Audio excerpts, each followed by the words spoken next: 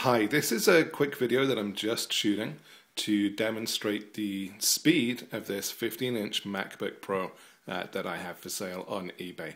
What I'm going to do is launch this machine, and I'm also going to launch my 8-core Mac Pro tower that I have down here, and I'm going to each machine's set up to automatically launch 10 applications as soon as it starts.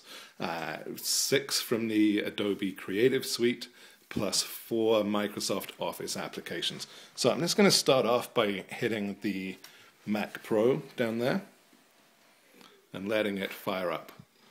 So I think that was right on about the 40-second mark, and as you'll see, about 10 seconds later the monitor comes on, and this will just, we've got an Apple logo now, and this will tick away. Now I'm going to switch to the laptop, and you'll see the speed that this fires up at. So we're at the Apple logo already. I think that took about 5 seconds. We're at the spinning wheel already.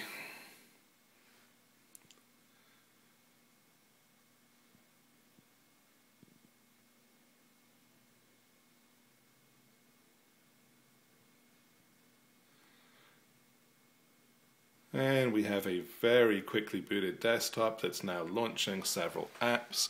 As you'll see from the bottom, we've already got 4 Office apps, Dreamweaver, Photoshop, Flash, all opened up.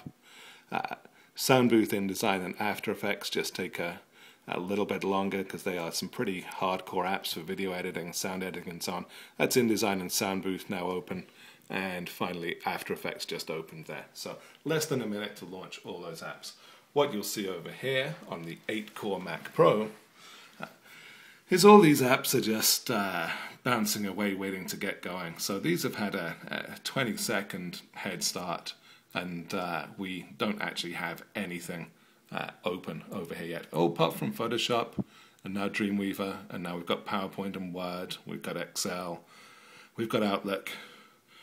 After Effects, InDesign, and Sound Booth are still bouncing away over there.